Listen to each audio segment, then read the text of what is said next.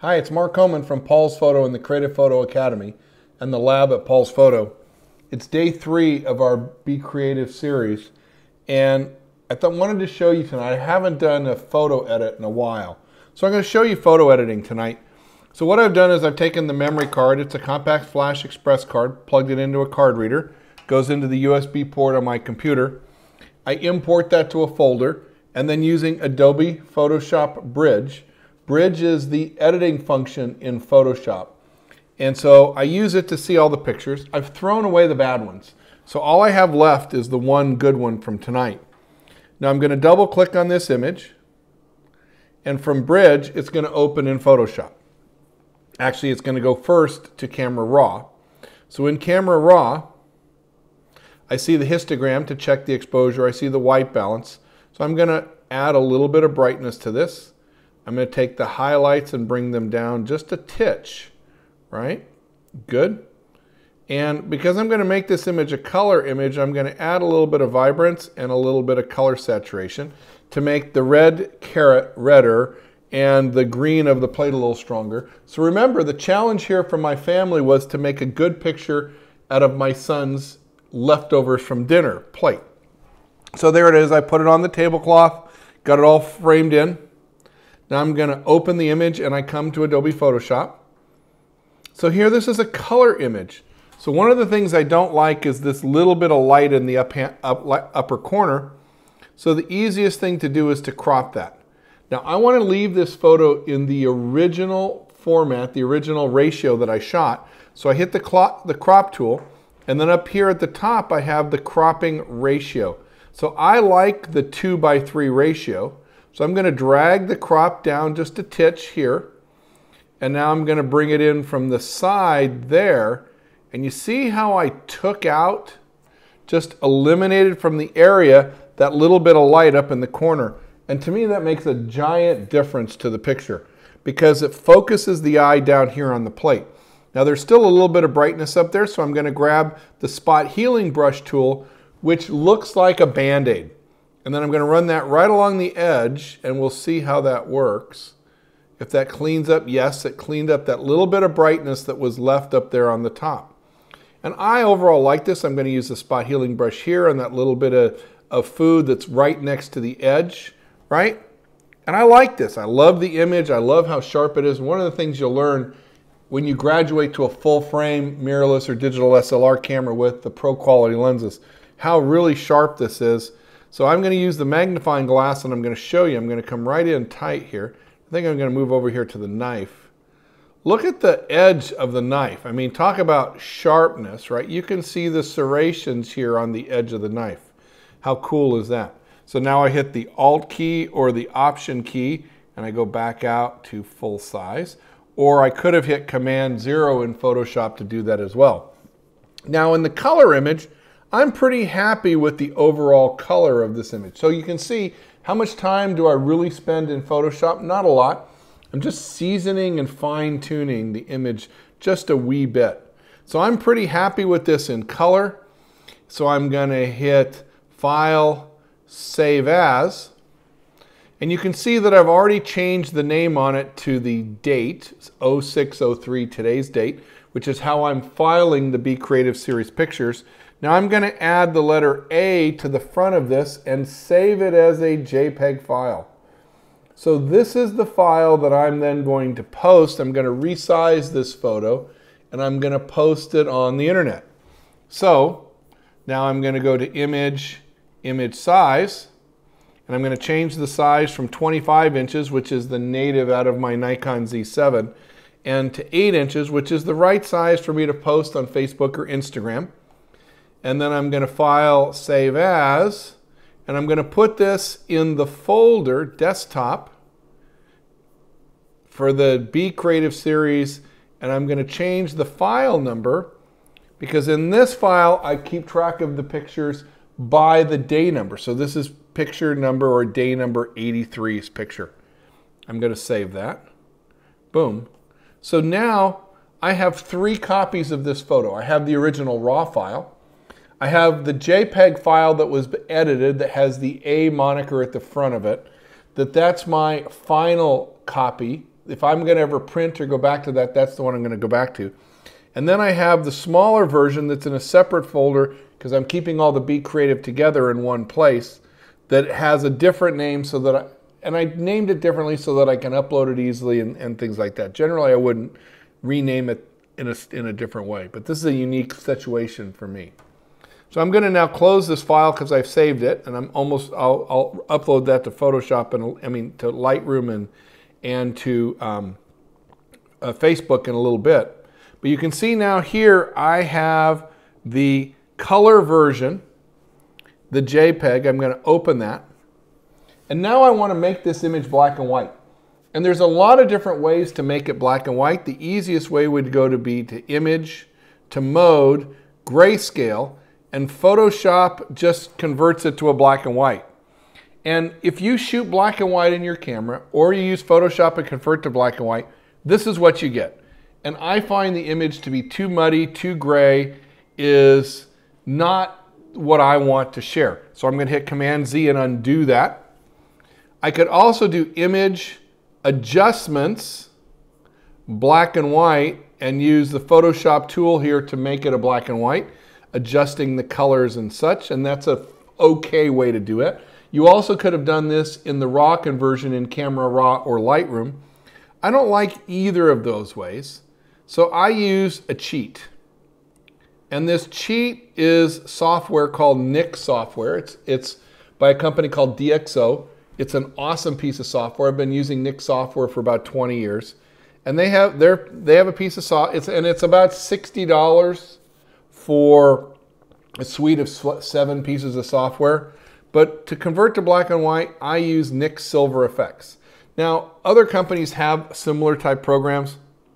Oh, I don't want to update. Oh my gosh, I didn't know this was coming.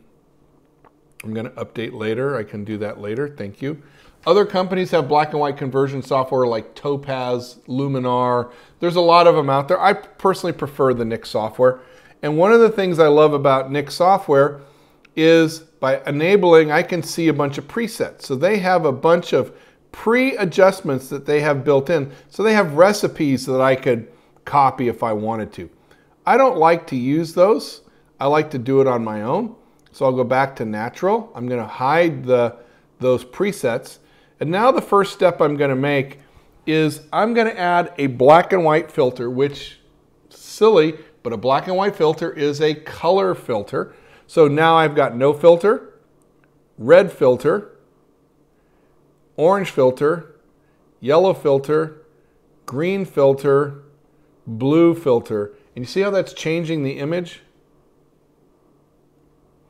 I personally like the no filter one better. So I'm getting the natural tones from the scene as I shot it, with the green plate being kind of a dark gray, the potatoes being white, the knife. So now in black and white, what I can do using the Nik software, I can use what's called a control point. And one of the things that I learned in black and white photography, it's very important to control the eye. And what am I doing here? I'm going up to the corner and I'm dialing in a little bit of darkness. So I'm going to do the same thing up here to keep it in balance, taking about a 5% darkness, and I'm going to copy that by hitting the Option button and dragging my control point here onto the plate. I'm going to do the same thing here to darken the corners.